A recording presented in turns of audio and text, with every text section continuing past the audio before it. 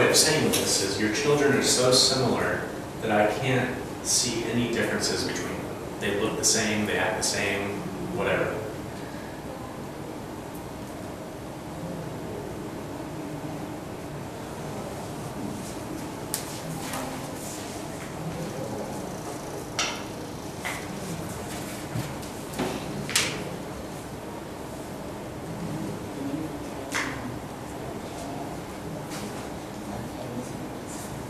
What are some other things that you might use this for? What are some other examples that you might use this phrase for?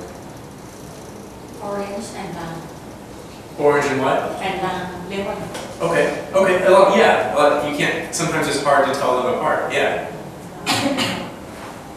Depending on their color, I mean, sometimes if an orange is kind of yellow, and so is a lemon, sometimes it's hard to tell two things apart. Or, like, for example, you mentioned twins. If somebody has twins, I might ask you, can you tell them apart? So I could ask it in a question. I could ask somebody, can you tell those two twins apart? In other words, can you tell the differences between the two? Are you able to determine which one's John and which one's Aron?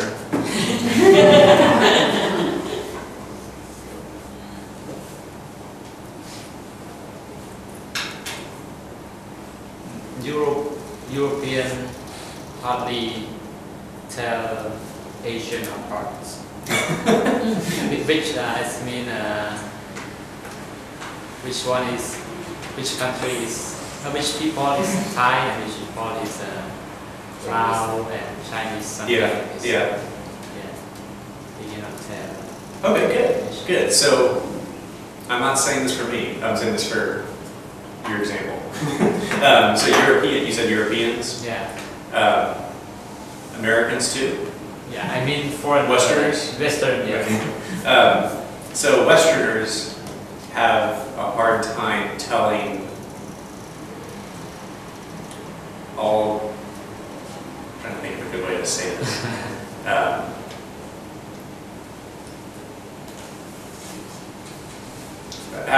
I guess they have a hard time telling Asians apart. That's probably how you would say it.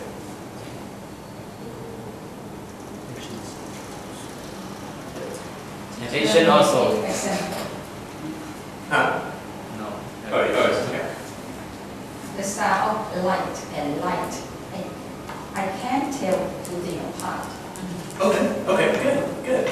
The sound. The sound of light and light. Yeah, yeah, yeah. Good. So you can't tell the two apart. Yeah, good.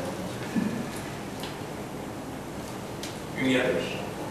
What were you saying? What did you I guess Asian also have that problem. Recognize So what did you? So if I was to walk in the class today, you don't know who I am. Yeah. Where would you guess that I'm from? Germany. Germany? Okay. I am about half German. German. Yeah. I'm part German, part Italian, and part English. Very Western.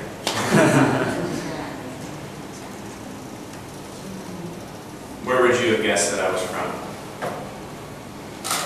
European is the same. As America? The same. American, Canada, Mexico, everyone the same.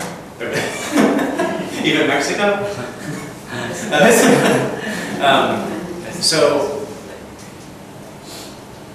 is it hard, this is an honest question, is it hard to determine, is it hard to distinguish who is European versus who is American? Are there noticeable differences between the two? What differences do you notice between Europeans and Americans? Is it hard to determine which one is which? I mean, like before they speak, or So you can tell, can you tell by how they speak if they're from America? Maybe, or, yes. Okay, okay. because accent of in British and American. Yeah. Okay, so it's pretty noticeable the differences between how we talk. But my teacher, New Zealand teacher, just looking. Just what? Just looking. Just looking? She know that from other country. I don't know. Oh, okay, okay. I'm not sure either. It means just watch. Because they speaking. No, just looking. Who? Just watch your body. Oh no. Oh, okay. So if I wasn't speaking. No, not speaking. So not speaking. Just by appearance. Appearance. Yes. Okay. So appearance, you couldn't necessarily tell, right? I mean, sometimes it's hard to tell where somebody's from unless they start talking. Especially, I would say, Europeans and Americans. Unless you hear them start talking, sometimes it is difficult to know where they're from. Some Americans don't dress as well. They dress like Slavs. You a Slav? Shorts. They don't dress well. They just dress in Okay. trashy, like sweatpants, or they wear a hat backwards. They don't dress proper. So you dress real if you dress very lazy, you dress kind of like a Slav.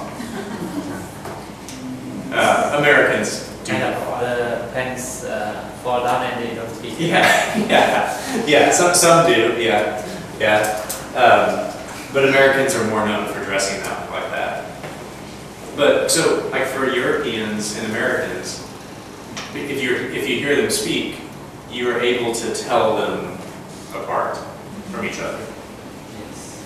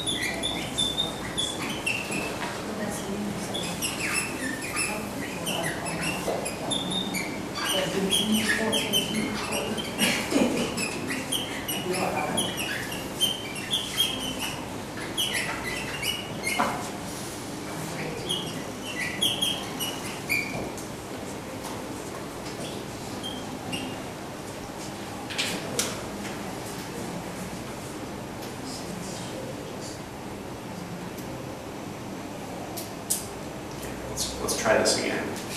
Raise your hand if you do know what it means. If you do.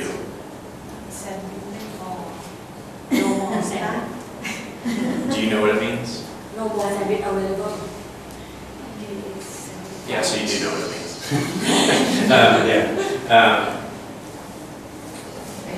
Okay, good. So to go around, there's different ways you can say to go around. Like I could go around the building, and I'm literally traveling around the building. If you want to, if you're driving a car, and there's somebody walking in the middle of the road, which is often here, you might want to go around them. So you're going to literally go around them. But those examples are different than what I'm talking about.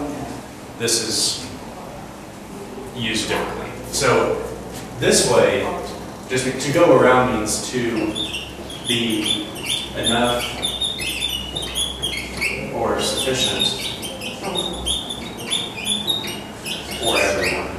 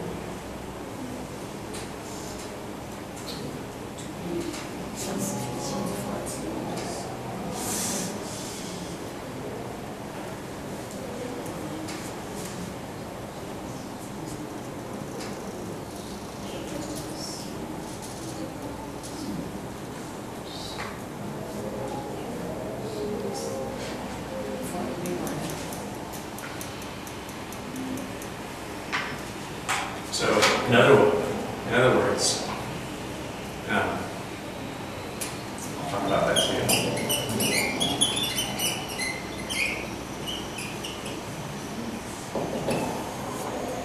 In other words, there aren't enough sandwiches for everyone. So maybe I decide to bring sandwiches for you guys today. And I bring 10 sandwiches. No, I bring 5 sandwiches. I bring 5 sandwiches, but nine of you show up. So I don't have enough sandwiches for everyone. I don't have enough sandwiches to go around.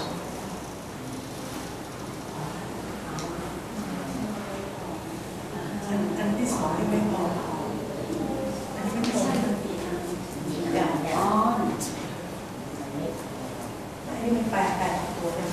So, another thing is, let's say that all of you guys come in and there aren't enough desks or tables for everybody to sit in.